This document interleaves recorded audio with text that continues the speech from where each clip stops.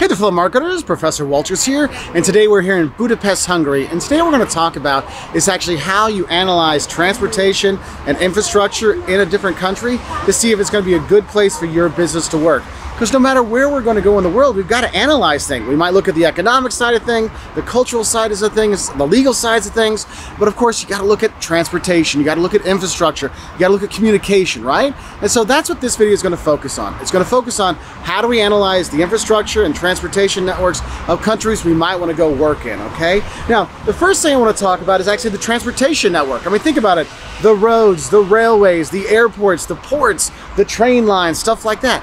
What do they have? How will I be able to get my product from in the country to other parts of the country? Because that will have a really big effect. I mean, think about it. If you're in the US, you have this huge country. How do we get it across? Well, there are rail lines we could use. We could fly stuff across the country like a FedEx thing. We could put it on trucks that go on the highway. We have all these things. But imagine if you're going to a country where maybe they don't have highways. Maybe it's more the back roads, windy roads kind of things, or dirt road kind of things. Well, that's going to influence the kind of transportation you use. Because in the US, I can have a big, huge truck going down the road. That big semi pulls into Walmart, no problem. But if I'm here in Budapest, you can't drive the big semis through here and deliver stuff. You got to have smaller trucks. So I have smaller trucks to transport on those smaller roads. That means, okay, I have to make more trips. I have to have more people. I'm going to have more of a logistics network is going to be more important to me. So you have things like that. And also, if you're going to have your workers, I mean, think about it. That tram going by right there, it's a cool tram. And the thing is, how do my workers get to work? Is it going to be easy for them? And well, they can take the public transport there. That's going to be great. I don't have to give them a special, parking budget. I can just give them a monthly pass on the tram. And you have to think about these things, because also with transportations and transporting your goods, you got to think about is how will my goods get there? Because sometimes you can't use a truck. Sometimes there are no railroads, and you might need to build your own transportation network.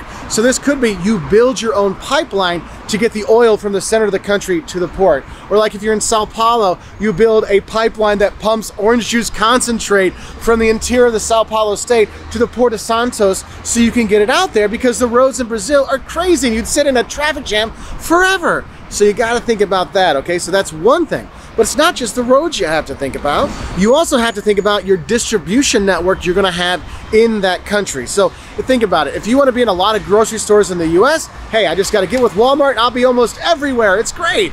Well, the thing is, in some countries, you don't have one big player that goes everywhere. You might have a ton of little stores you have to go to, and how will that affect your distribution? Man, now I got to go see so many people versus one delivery I've got 10 kind of stuff. Because we have to figure out is what's one of our key things, and if one of your kind of key success factors, one of your core capabilities is distribution, you got to figure out is, hey, how can I distribute my products the best way possible?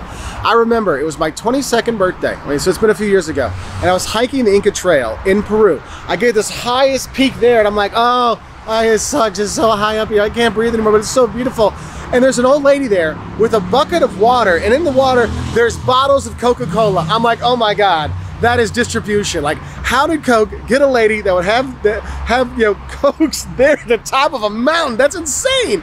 And so you have to think about that. How am I gonna get that distribution going? How am I gonna set up that network? These are really important things you have to think about. And then you got to think about your communications network, okay? I mean, I know now we're like, well, everywhere I go, I have my Wi-Fi. Well, no, not everywhere you go, you have Wi-Fi. Not everywhere you go, you get 5G or 4G or whatever, LTE connection. You have to look at these things. Do they have the systems we can do? I mean, if they've got Google, stuff there that makes super fast internet, great. But what if it's still dial-up? What if they don't have smartphones? What if it's still the old flip phones? And so, for example, a bank. Think about it, with your bank, they do different things for you, right? And they're communicating with you in different ways. Maybe they'll have their website that you can go online on your computer for, or you can use your smartphone and use that 5G or 4G technology to, fastly check your bank and make trades and all kinds of stuff. But then other times, maybe you just send them a text message, balance, send BAL to this number, and we'll send you your bank balance.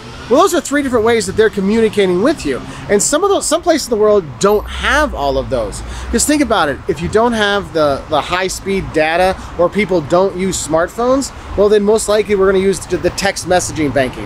Our having a cool smartphone app is probably not going to help if nobody has a smartphone. So we have to think about that in the communication style. Because I know a lot of people think Wi-Fi is a God-given right and I should have it everywhere. Well, businesses know it's not a God-given right, and a lot of places you can't get it, so you got to be careful with that. And another infrastructure thing I want to talk about, and there's more, but I just want to finish off with this one, is we have to look at is how does business work? Okay, like how do you pay? I mean, do you pay like in Brazil where you can pay in 12 installments? Or is it you pay after 30 days or 90 days? Or is it cash only, or can I pay with credit card? I mean, I'm here in Budapest, and some places they'll say, look, we'll take euros, we'll take forints, we'll take credit cards, whatever you want. Other places like, no, cash only, and only forints, the local currency here. And that'll affect where you go, because think about it.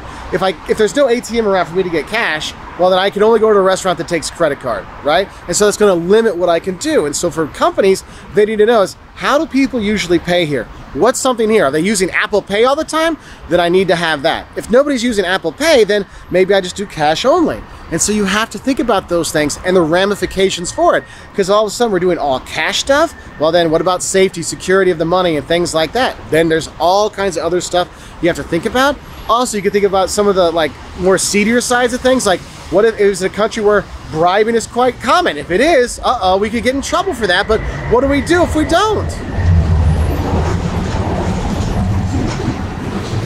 And that's why it's really important for companies when they're evaluating new markets to go into. It's not just looking that we're going to make money there, and it's not just looking to see if like the people will work out.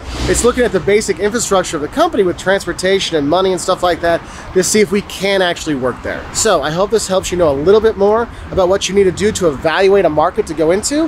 If you want to learn more, we've got videos on the social side of things. We've got videos on the economic side of things. We got videos on the legal side of things.